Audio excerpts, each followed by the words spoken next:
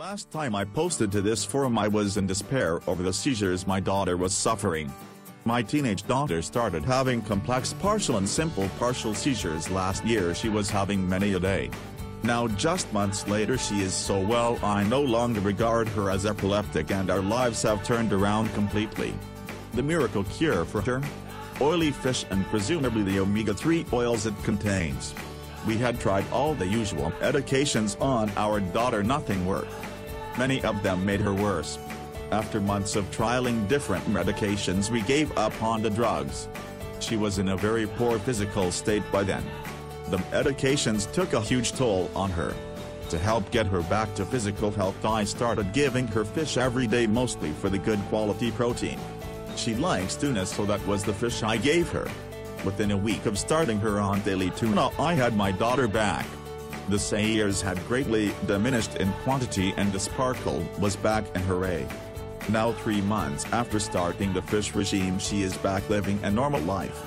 It has been like a miracle for us. However, if she goes a number of days without a tuna meal the seizures come back. She seems to need to eat tuna every second day to maintain her seizure-free status.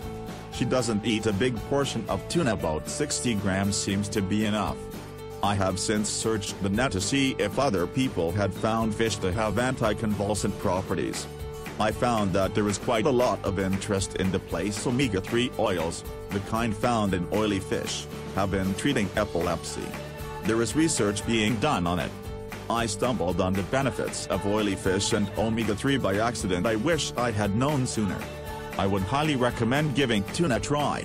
You don't need to alter or stop medications to try it, and there is nothing lost if it doesn't work for you or your child.